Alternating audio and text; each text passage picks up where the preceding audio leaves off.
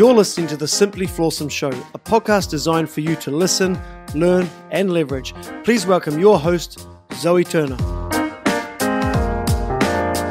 Really excited to introduce today's guest on the Simply Flawsome Show.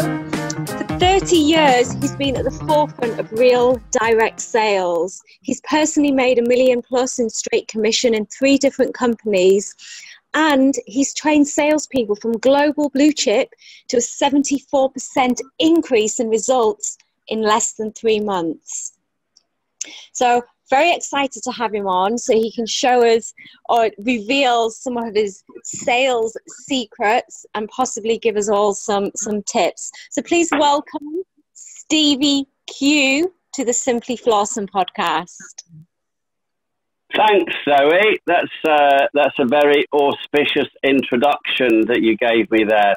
Thank you for that. Thanks, Steve. So for those of people that have never heard of you before, can you give us a brief background on where it all started for you? Yeah, sure, Zoe. I'd be delighted to do that. Well, you know what? That's a good question in itself, isn't it? Because until recently, I actually thought that I got involved in direct sales when I was 18 or 19. That was the first sort of proper job that I had, knocking on doors in the north of England, selling life insurance door to door on council estates. So you can imagine the 2 words that I heard most, Zoe, and I'll give you a clue. It wasn't come in. But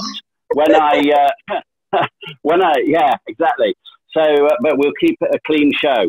But when I actually thought back, I started doing telesales when I was 14. We had a family friend who was a, old school insurance broker.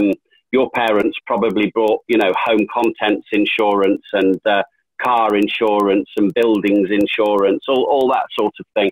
And this friend of our family did that. And so he recognized something in me and an ability to speak. And so sort of 2 or 3 nights a week when I was about 14 or 15, I would go to his office for 2 or 3 hours and just spend that time cold calling out of the telephone book to make him appointments to go and quote people for their renewals on their insurance. So I've actually been into the telesales. I'm 54 now. I've been into telesales from that tender age of 14. That was my first foray. So interesting. Steve, I have a question. 40 odd years. Yeah, sure.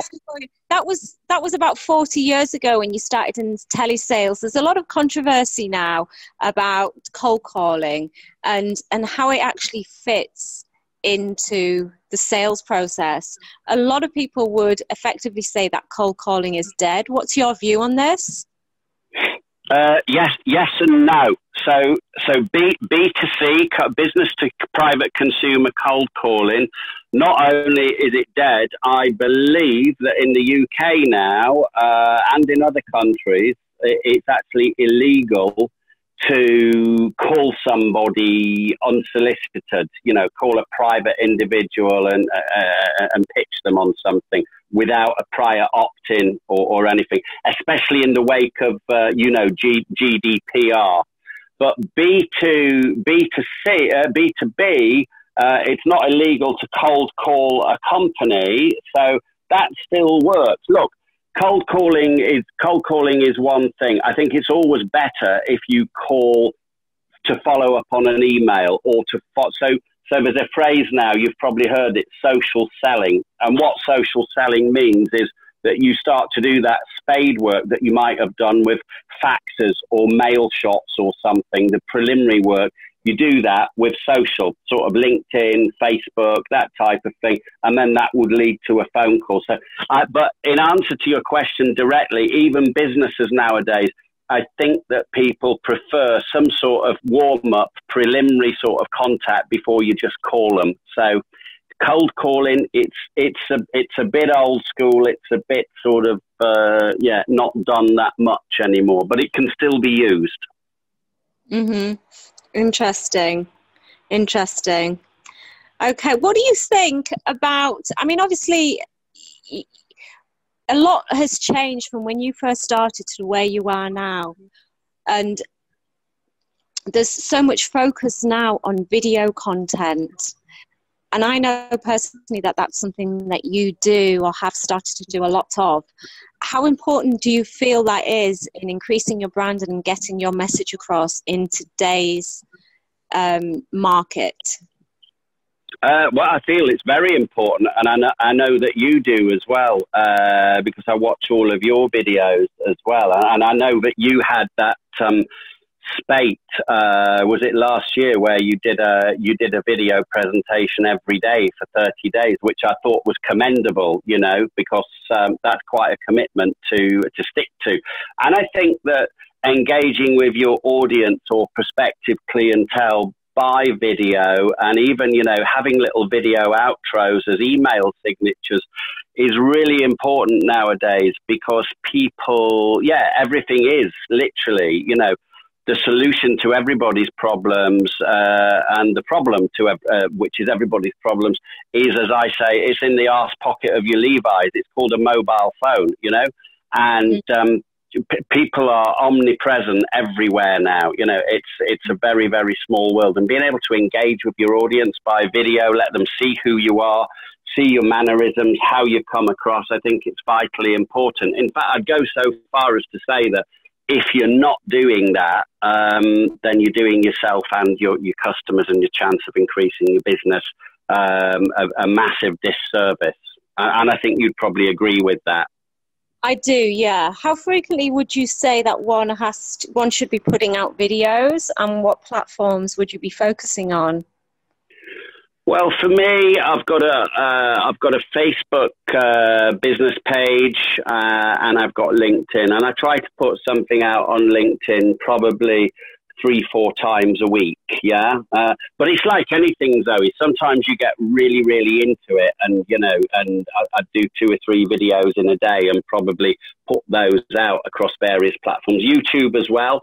And then other days, I don't like having to create content for the sake of creating it, because that's forced and you know. So if I wake up with the inspiration to actually share a message with people, that's all well and good. And that if I'm feeling particularly creative that day, that might happen 3 or 4 times. But to actually sit down and think, what can I say to people, and ponder over it, that's when it's a little bit forced, and I don't like doing that. Have you experienced that yourself? Yeah, definitely. I do feel though making that commitment, you know, you're right. Last year I made a commitment for 40 days of happiness, and I was, I went, you know, kind of public and said that I was making this commitment. So I was holding myself accountable, and I have to say, I didn't actually complete the 40 days, but when I think I did up to about 30, so I had about 10 days to go. And when I stopped doing it, it had gotten to the point that it was actually just becoming quite natural for me. When I first started doing those videos, I would literally record it about 10, 20 times sometimes before I, you know, before I had a result that I was happy with. And then towards the end, that was it. I was just so much more natural. And they say it takes kind of like 30, 40 days for habits to form. And it's so very, very true, or it was in this case, because I went from doing loads of takes to literally being so much more confident and literally just completing it all in one take. I haven't done much content these last few months, and I have to say, I do feel it's something that should be a continuous thing that you're doing. So you're building a relationship with your audience, and they're getting used to seeing you on a regular basis. But you're right, it's also about value. It's not just about doing it for, you know, for content's sake. So, because if you do, people just, well, what the hell is she or he talking about, you know, and they're just not going to listen to it. But it is about providing value. But I do feel that kind of making that commitment to do it, you know, if not every day, at least 2 or 3 times a week, you know, it is going to become a natural process, and you're going to get a lot easier and a lot better at it. Yeah, of course, you know, and like you just said there, you're doing like maybe 5, 10, 15, 20 takes because you weren't happy. Then after 20, 25 days, you become a one-take wonder because you just know how to do it. It feels natural. You're very comfortable in it. You're not feeling self-conscious by that stage.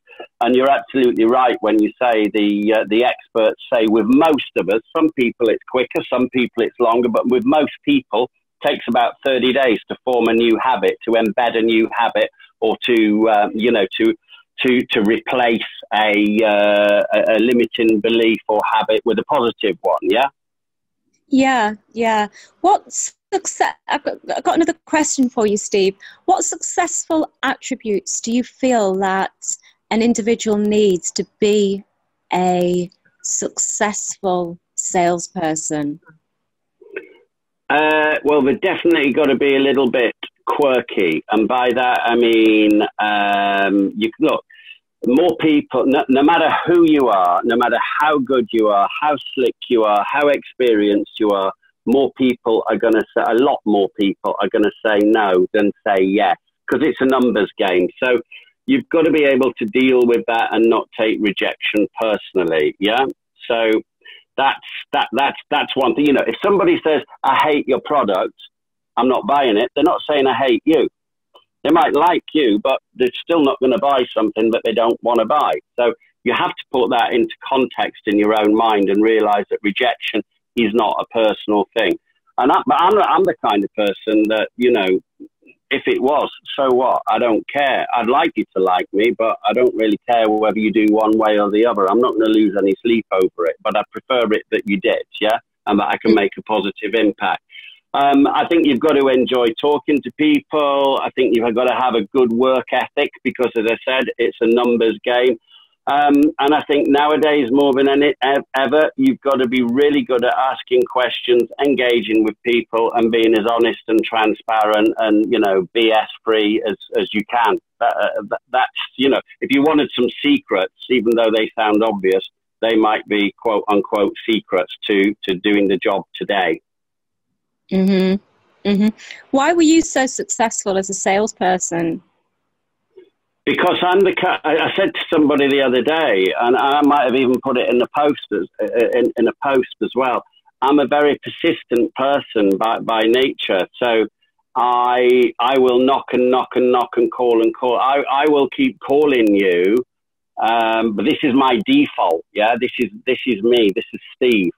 I will call you and call you and call you until you either say something rude to me, block me, or engage in a conversation with me and say, right, well, it's for me or it's not, but at least we know now. Yeah. So I'm a very tenacious, very persistent person. And I think that's what helped get me started. You know, I got to like the no's. I got to like the rejections. I embraced the rejections. And then, you know, you find yourself, oh, really? You want it? Great, fantastic, you know, and then you start to get more of those come along, yeah? Do you feel that your early days of door knocking prepared you well for later years to come? Yeah, definitely. I mean, I was selling like I said, you know, the two words I heard most frequently. And then when I got into houses, a lot of the houses, there were types of places you wiped your feet on the way out, you know, but and there's a lot of people who started in that place as well. It's amazing how many people I talked to who are in this industry that I'm in now or similar industries who started in financial services back in the 1970s, 1980s, knocking on doors on council estates, selling savings plans, selling pension funds. And there was no restrictions then. You could go and knock on doors. You could, I mean, one of the things I used to do was I used to buy a thing called the electoral roll from the library. And then I could see your family on there, for example, Zoe. And when you were at the tender age of 17, your name would get put on the electoral roll in red or blue, which would show you would be eligible to vote next year. So I would contact you or your parents and tell them that, you know, I'm Stephen from Citibank. I want to come and talk to you because you probably just started work. I want to come and talk to you about savings plans and making provision for the future and stuff like that. So there was a lot of initiative, but also there was no restrictions. It wasn't illegal. There wasn't data protection or anything like that. I could just call up. Are you with me on that? Yeah? Yeah. I guess things have changed a lot. I know here in the UAE, as you know, I live in the UAE, and there aren't really any specific laws in relation to data protection. However, cold calling, I believe cold calling is actually illegal here now. But when I first moved out here 10 years ago, it wasn't illegal to cold call. And that is how I started. That's how I started as an ex-social worker with zero sales experience. And I went, you know, to being one of the top performers in the company. And that was literally just through picking up that phone. And cold calling. And actually, I would say my success wasn't down to cold calling. My success was down to other marketing strategies that I put into place. You know, doing events and whatnot and things like that. But this leads me on to my next question, because sales is you know, it's a strange industry in many respects, because anybody can be a salesperson. You can be a school dropout, and you know, and enter into the sales environment and earn like a ton of money. You know, basically anyone can go into sales. Anyone, any kind of misfit can go into sales. You don't really need any proper qualifications. You know, what's your view on that? Well, my view on that is thank God for that. else I often say to people, I got for all of my O levels, you know, I got A for maths, I got A for English, I got A for history, I got A for geography. And they sit there and they think, oh, he's clever, until I say that A stands for absent, because I didn't take any of the exams, Zoe. So it's a good job, but you don't really need any qualifications to get into sales, you know. It's interesting, actually. It just flashed in my mind. You watch that program, Dragon's Den, yeah? Yes. Yeah, Duncan, there was a spin-off program about the dragons, and that guy, Scottish guy with the hotels and health clubs, Duncan Bannatyne, this program was featured on him, and he stood outside a prison in Scotland, and he said, when I was a young man, I ended up in here for a while inside the Nick, you know. He said, so on the day they released me, he said, back in those days, it was a big disgrace to have been to prison for anything. He said, I had no choice but to become an entrepreneur.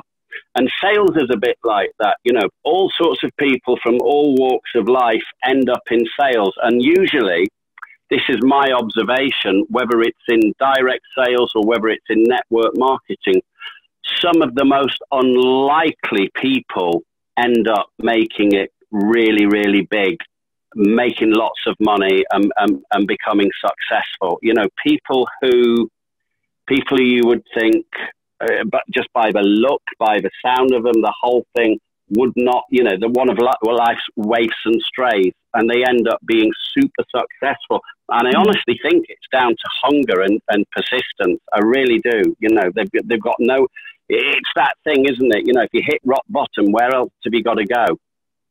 Yeah. What's your view on network marketing? I love it. I mean, Bob Proctor, who I know very well, said to me that network marketing is the most lawful way that a person can earn money. And I said, what do you mean? He said, well, by lawful, he said, I mean spiritually lawful. He wasn't talking about, you know, the police and the judicial system. He said the most spiritually lawful. He said, because if you're doing it with the right intent for the right reasons, you only get paid as a result of helping somebody else.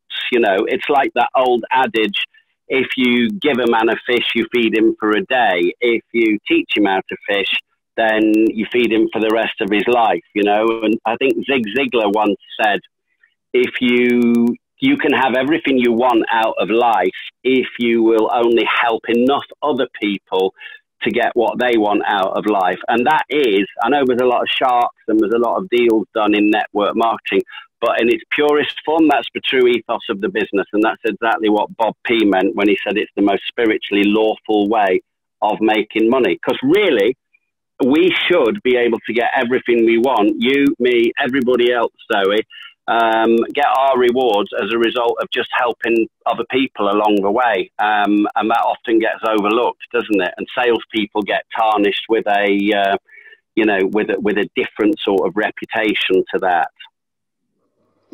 Network marketing has become a lot more prominent, I would say, or I've noticed it a lot more in the last few years. And personally, I know myself, I've been inundated with like requests and friend requests and people I don't know. And all I need to do is quickly look on their profile. If I see a picture of a woman with a background picture of wish, dream, believe, or whatever in the background, I know she's a network marketer. Yeah. You know what I mean? You know the type of picture, the type of I know she's a network marketer and that she's either G plus Forever Living or it's something else. And I don't tend to expect them anymore. You know yourself that I've dabbled a little bit in network marketing, and it was with a company. Well, I mean, I'll say what it was. It was with Forever Living, and they've been around a long time. They're one of the titans of the industry, aren't they? Certainly are, and I have to say they'd approached me so many times, and I'd always said no.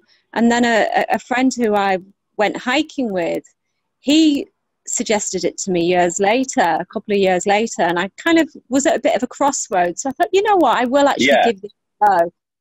And I did find that wasn't for me. Great marketing plan, but I personally felt that it was saturated. So what do you feel, how important do you feel that timing is when it comes to marketing? Everything. Yeah, you know what? You just literally took the words out of my mouth. I have a friend of mine, a lady called Elaine Fishberg, who I actually did a podcast with a couple of years ago, and Elaine has been hugely, consistently, there's a word for you, consistently successful. She's not a one-hit wonder. Consistently successful for more than 30 years in network marketing, and so Elaine will always say to people, if they say no thank you, she say, right, fantastic, I realize the timing may not be right for you, that's fine. Who else do you know? Help me. Who else do you know? Because timing is so important. You know, you can catch somebody when they are very, very busy with other things who, like you said, when you hit a certain crossroads or a certain time in your life, it might be just the right time. You just might catch somebody when they've fallen out of love with the company that they'd been with, or they're busted up with, and other times it might not be viable for them. So timing is vitally important in everything, actually, not just in network marketing. Yeah, I get what you're saying in that respect. When I mentioned timing, I actually meant it from timing in relation to entering a company. Like, say, the company that I got involved with had been around for a number of years. The people that had got in at the beginning, were the really high earners in the company.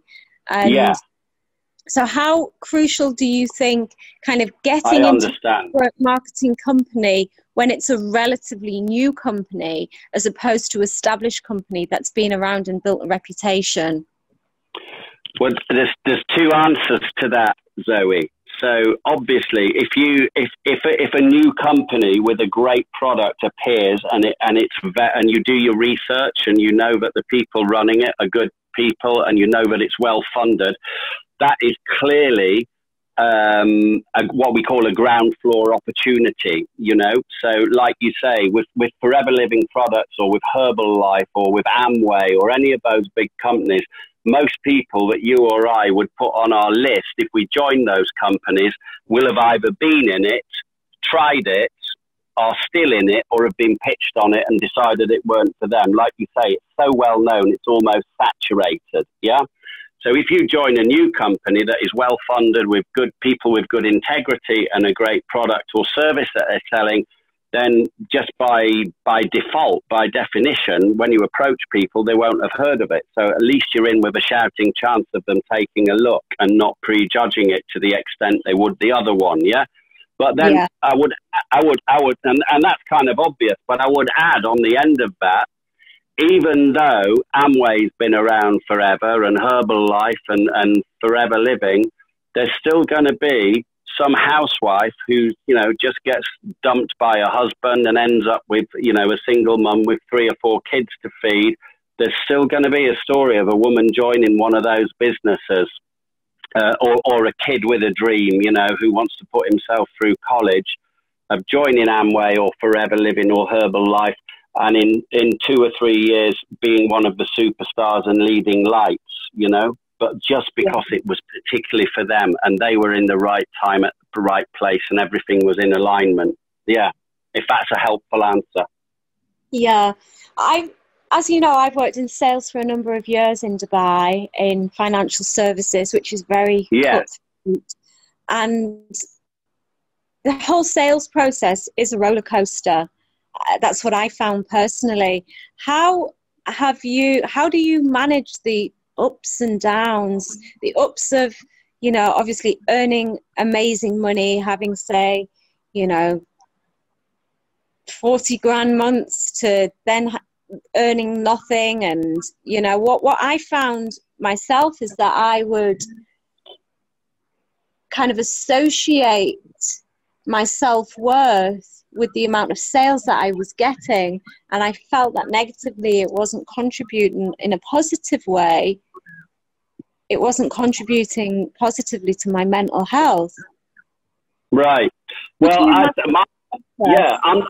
not an expert on mental health by any stretch of the imagination. I'm probably more of an expert on mental toughness and resilience. Yeah, but I would say you have to separate yourself from the two things. So if you have a bad month, you cannot, or you should not, or you should try not to let that reflect on your self-esteem. Yeah, because if you are trying, and if you can do all the same things in February as you did in January when you had a great month, and have a really diabolical month in February. And that can be for a lot of, you know, out of directive reason, you know, things that you have no control over.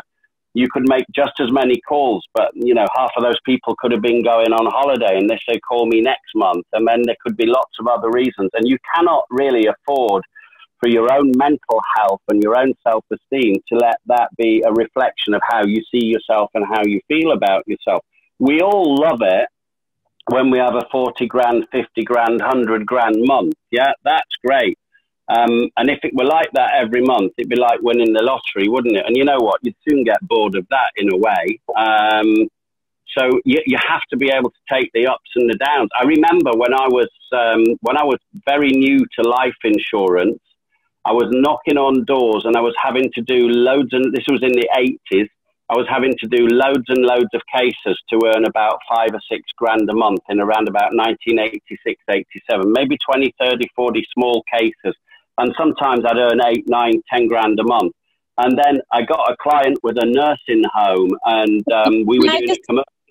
Can I just interrupt quickly? Yeah. In those days, that was amazing money. I know. Yeah, it was great. And I spent it all, Zoe. You just earn it and spend it. Easy come, easy go. I mean, it's not bad money now, is it? 8, 9, 10 grand a month. It's not bad. But yeah, it was amazing. But I got what I call big case-itis, because I jumped on with this guy with these nursing homes, and we were doing a big commercial loan for him. And the commission alone from the key man life insurance was going to be around about 50 grand. And we thought this was going to be done and dusted within a month. It ended up taking about 18 months. And of course, now I'm going to earn 50 grand from one deal. I don't want to go knocking on those doors that I hate knocking on, really, you know, so I stopped it. And then the deal didn't go through, but it'll go through next month. And I didn't. And all of a sudden, now I've ended up broke. And it's like 10 times as hard to actually go back to your grassroots and start knocking on those doors again and selling 20 quid a month plans. Yeah. So I think you've got to keep yourself grounded. You've got to wake up every morning and be grateful for what you've got. Be grounded. Take a minute and aspire to do a little bit better. And when you have a 40 or 50 grand month, save at least half of it for the month that you're going to need it. That would be my advice, because those months will come. Yeah, they'll come. Do you think when people are focusing on the sale too much and how much commission they're going to earn, that's when the money's not going to come their way? Because there's a lot now, and I love the way sales have progressed over the years now, and now it's about giving value. It's really about providing value to your customer. And if you focus on giving value, then the money is just going to kind of flow. Whereas I know a lot of the time in the past, maybe for me personally, when cases haven't come into fruition, it's probably because you've been focusing on the money too much and the outcome and, you know, what you're going to get into your bank account. And the laws of the universe doesn't really work that way. No, you're spot on the money there, if you'll pardon the pun. I think, look, like the analogy in network marketing of being, you know, spiritually, lawfully helping someone. If you are focused on helping someone and putting value into someone's life or someone's business, if that is your focus and your intent, that's your vibration. That's what goes out there to the universe, and that's what, you know, that's the basis of the law of attraction, right? You know, there's a saying, isn't there? Money will go where it's invited and stay where it's welcome. Yeah. So if that is your intention to help people and you are genuine and sincere in that, then as you say, the money will flow. The minute that you are solely focused, and believe me, I've done it more than anyone probably. The minute you are solely focused on the money, give me the goddamn money, that's when it decides it's going to go to somebody else and flow in a different direction, yeah? Because you're not inviting the money in the correct way, yeah? Money goes where it's invited and it stays where it's welcome. And that's all to do with spirituality, vibration, frequency, and intent, yeah? Mm-hmm. As you well know, Zoe, as you well know. So you can go to university and you can qualify as a doctor, physiotherapist. There isn't anywhere specific where you can go to qualify as a salesperson, at least not in traditional education. Where would you suggest, if someone wanted to get into sales, what would you suggest that they do in order to educate themselves on the sales process? Well, you know, today, as you well know, there's just so much stuff out there, good stuff on YouTube and on the internet, but so much content that you can get without even having to pay anything in monetary terms. You just got to study a little bit. I would personally, if I was advising somebody, if they were getting into sales, I'd get into sales or the moving of a product or service that they were genuinely interested in. Yeah. Because if they're genuinely interested in it and they believe in it, then what we just talked about there, about adding value and wanting to help and benefit the businesses and the customers that we are serving, there's a key word, serving, yeah? I think it was there's something, I'm not big on the Bible or anything like that, but there's a thing that that guy, Jim Rohn, who was Tony Robbins' mentor, he said, he quoted one of the Bible scriptures, and he said, it says, find a way to serve the many. That's the path to riches. Find a way to serve the many. As Richard Branson found a way to serve many people, you know, as Bill Gates found a way to serve many people. Did Steve Jobs find a way to serve many people? You know, God, did they ever? You know, they serve a lot of people. So I would find something that you believe in sincerely and you're passionate about, and then just go out there and look to serve, add value as many people as you can. That would be my advice. And you know, read books on the subject, attend seminars, you know, that type of thing. Yeah. Mm-hmm. Thank you.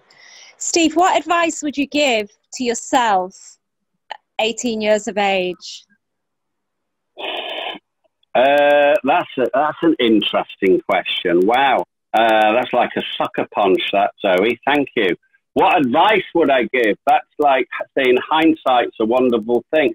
I'd say, like I just said there, when you have a great month, keep some of the money. You know, one of the traits of salespeople, and a lot of entrepreneurs as well, is, you know, if they have 100 grand month, they spend 150 grand. Yeah. If they have a 200 grand month, it's just one of those things. So I would definitely advise the 18-year-old Steve, save more than you spend, buy property, rent property out, get it paid for by other people, and then develop multiple sources of income, earn money while you sleep. I mean, there's so many things, but for me personally, there was always this desire to go out and buy a new Rolex, go out and buy even though I'd only bought one the week before, or a new car, and I'd only bought one a month before, you know.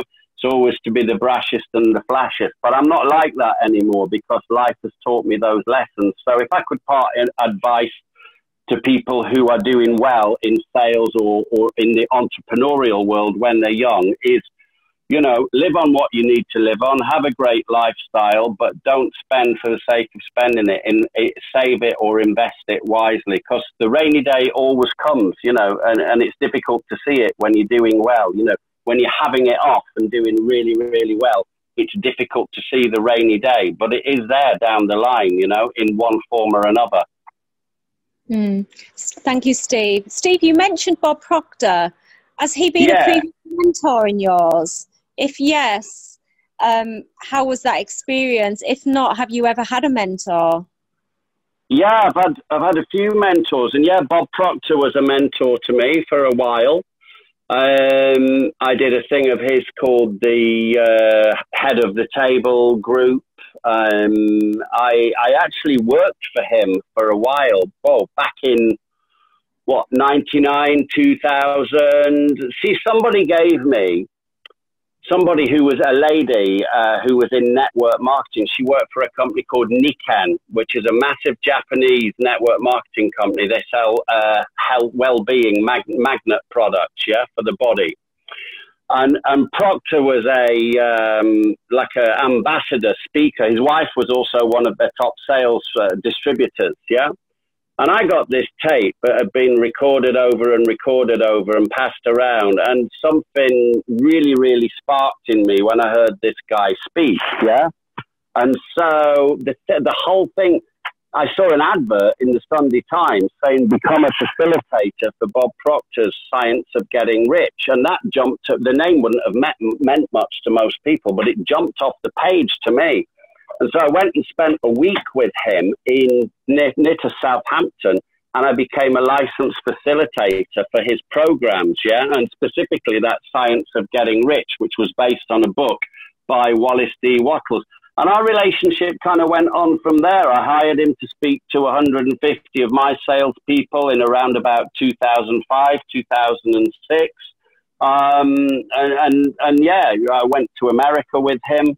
I also had another really good mentor who was an English guy called Richard Denny, who was sort of one of the founding fathers of UK sales training and personal development, and very different from Bob Proctor, but very inspiring. And all I can tell you is when I used to meet Richard once or twice a month, we'd meet at a hotel or at the Institute of Directors. I'd spend about 90 minutes with this guy, and this is what experience does for you. Sadly, he's gone now, but whatever my issue was, whether it was good or bad, whether we were really riding high or whether I was facing challenges, this guy had been there, done it, got the T-shirt, and he could really give me experiential, sincere advice. And he was also extremely inspiring. And I used to walk away from those mentoring sessions feeling like I felt so confident, so fired up, like I could walk through a brick wall and it wouldn't harm me. Okay. How would someone find a mentor? For the people out there who have never had a mentor before, but they're feeling maybe a little bit stuck and they would like some direction, how would they go about finding a mentor, and what would they need to look for? Okay, so look, this is a very, very, very crowded space nowadays. Yeah, back in the, I'm talking like back in 2000 when I was doing, because I took a long break to do some other businesses from this. There weren't that many people in the space. And now when you go on Facebook and LinkedIn, you've got people who are 18 and 19, 20 years old saying they're a life coach, they're a mentor, they're a this, that, and the other. Well, look, I'm sure their intention is really good, and most of them, their integrity is good. But how can somebody of 20, you know, unless they are exceptional, like a child prodigy, like an Elon Musk or somebody like that, yeah? How can they be a life coach or a mentor unless it's to a 5-year-old? Yeah. So I would say find someone who's got experience, real experience in the area that you want to major on, that you want to focus in. Yeah. Real life experience, got the battle scars, has got a few miles on the clock, and has had the successes and also had the failures as well. Because if you want advice, you want real life advice, you know? Okay. Thank you for that. So my last question, Steve. Yeah. What piece of advice would you give to the 18, 19, 20-year-old listening to this that are unsure what they would maybe like to do, and they're thinking about going into sales and they've got the whole life ahead of them? What advice would you give them? That's a good question as well, and one that I wasn't expecting. The advice I would give is become as tech savvy as you possibly can be. If you look at the rate of things that, you know, since you were a kid, since I was a kid, the rate of change is phenomenal, isn't it, Zoe? You know, people don't like change because it takes them from a familiar area to an unfamiliar area, and it becomes uncertain.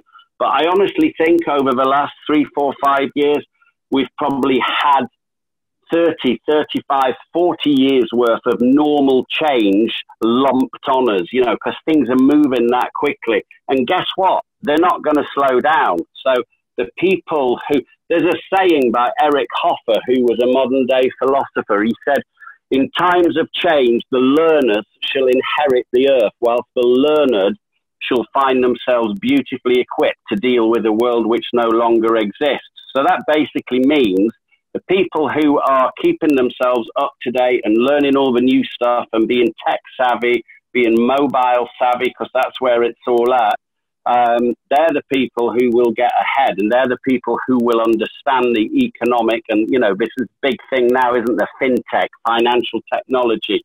That's what it is. It's technology. The people, I met somebody the other day who used to work for me. The kid's only 35. And I said, you on WhatsApp? He said, oh, no, mate. No, what's that? What's that? And I said, well, you on Facebook? No, I've heard of it. And the kid's still using fax machines and sending letters out through the post. Well, he's got left behind somewhere. You know, he's fallen through the cracks. I would say to people who are 18, 19, 20, just get tech savvy, you know, just know what to do with these mobile phones and computers, because that really is where it's at. And I think that more and more of these kids will be digital nomads. They will be people who are freelancers, who can work from anywhere, literally from the back pocket of their jeans, Zoe. I think the days of a traditional job for life and a pension and a gold watch at 65, that's long gone, mate. That's long gone. Thank you, Steve. It's been wonderful speaking to you, and you've provided some really valuable pieces of nuggets there for the Simply Flawsome listeners. And yeah, it's been a complete pleasure. Thank you so much for your time. Thanks for having me, Zoe. It's always a pleasure to talk to you. I will speak to you very soon. And if there's anything I can do to help you, please let me know. Cheers, Zoe.